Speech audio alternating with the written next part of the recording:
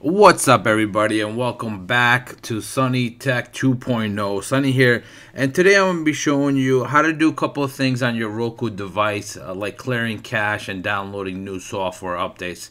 It's very important to do this once in a while. At least I would recommend once every 3 months or so. I personally do it every month, but you could do it however you want, depending on how your device is running. So what this does is, one, it's going to keep you running on the newest software for the device itself, which improves bugs, or is if there are any issues you're having, whether it's buffering, things like that. So we're gonna go over a couple of things. I'm gonna show you how to clear cache in this.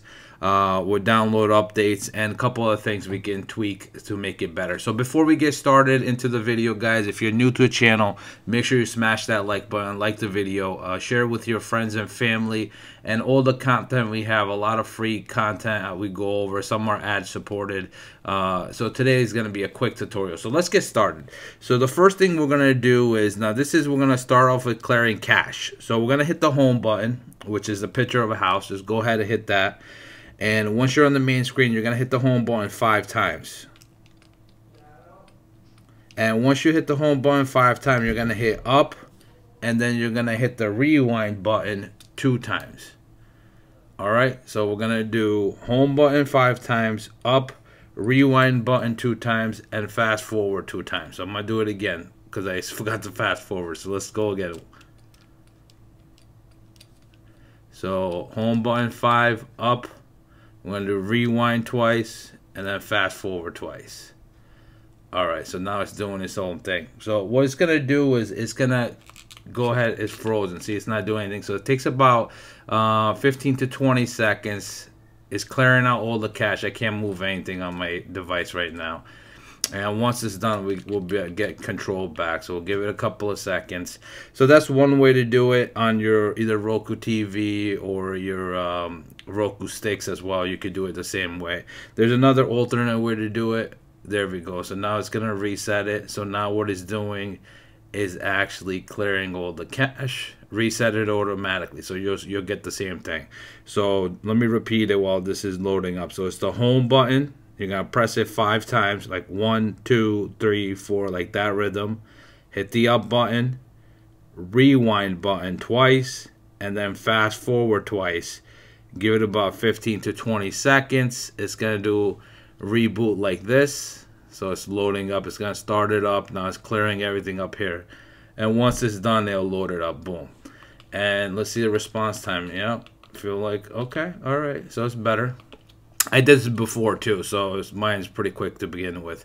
So and keep in mind, I have an old device on this. So next thing we're gonna do is we're gonna go ahead and check see if there's any software updates. Obviously, I already did it. Mine's updated, I know, but just to show you guys. So we're gonna go to let's see, settings. Go up. We're gonna go to settings, and then we're gonna go ahead. We're gonna go all the way down to system, and then we're gonna go down to software updates. Okay, so we're gonna hit that, and then once you get to here, for mine it's 14.5.4.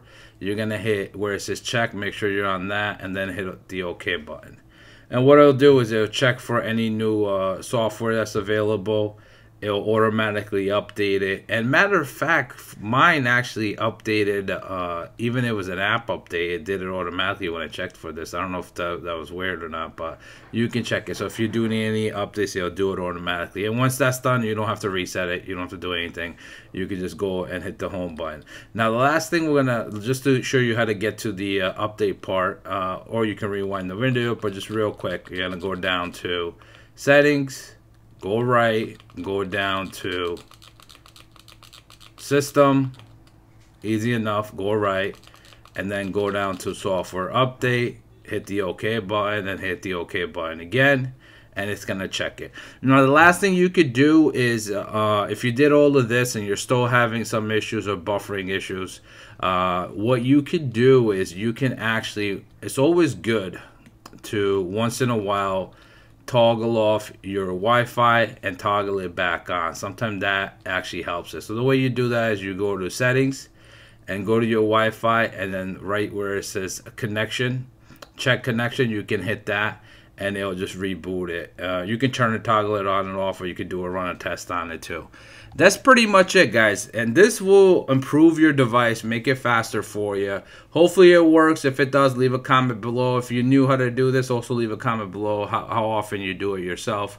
And like, share, and subscribe the video. I'll see you guys in the next one. Take it easy.